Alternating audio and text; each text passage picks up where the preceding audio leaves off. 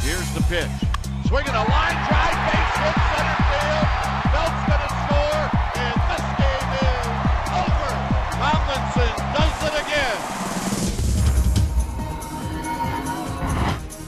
I'm Ariel Agami with the MLB.com FastCast. Recently acquired Marlon Byrd stroked the third-inning grand slam off Cardinals ace Michael Wacha, but it took a ninth-inning bases-loaded single from rookie Kelby Tomlinson to give San Francisco a 5-4 walk-off win. Clayton Kershaw tied a season high with 14 strikeouts, winning for the 11th time this season, as the NL West leading Dodgers beat the Cubs 4-1. Before the game, the Dodgers placed outfielder Yasiel Puig on the 15-day DL with a strained right hamstring. But Dodger fans received better news in the second inning when 87-year-old Vin Scully announced that he plans to return for his 67th season in the Dodgers broadcast booth. Ryan McCann celebrated his return to Atlanta with a 3-run shot, and the Yankees rolled to a 15-4 victory over the Braves. Yankee shortstop Didi Gregorius hit a 3-run homer of his own and collected a career-high 6 RBIs. Kendrys Morales hit a 2-run tater off the catwalk in center field at the Trop, and that proved to be the difference as the Royals took down the Rays 3-2. Edinson Volquez improved to 12-7 after holding Tampa Bay to 1 earned run over 6 2/3. High and deep, back-to-back homers, 50. See ya.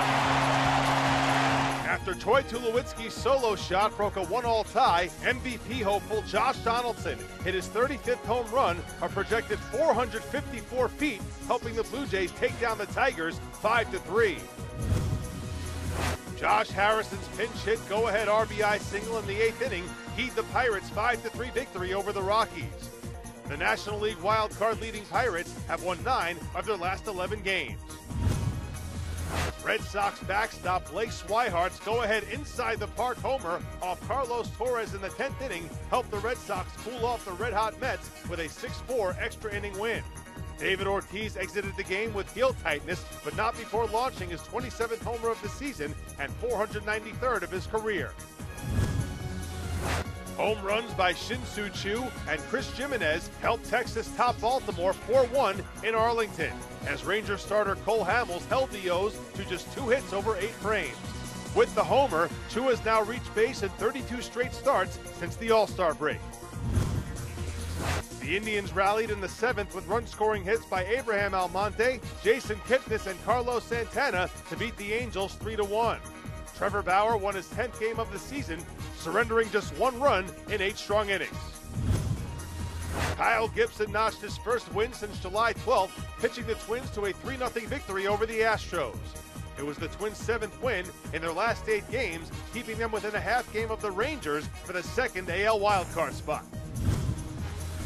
Taijuan Walker held the White Sox scoreless over 6 1/3 innings before exiting with a cramp in his right hip flexor, and Seattle's bullpen did the rest as the M's secured the 2-0 victory. Before the game, Mariners GM Jack Zarincic was relieved of his duties, and assistant general manager Jeff Kingston was appointed to take the reins for the remainder of the season. The Marlins scored 4 runs in the first 4 innings off Max Scherzer on their way to a 4-3 win over the Nationals. Rookie starter Adam Conley would get the win after limiting Washington to 3 runs over 5+ innings.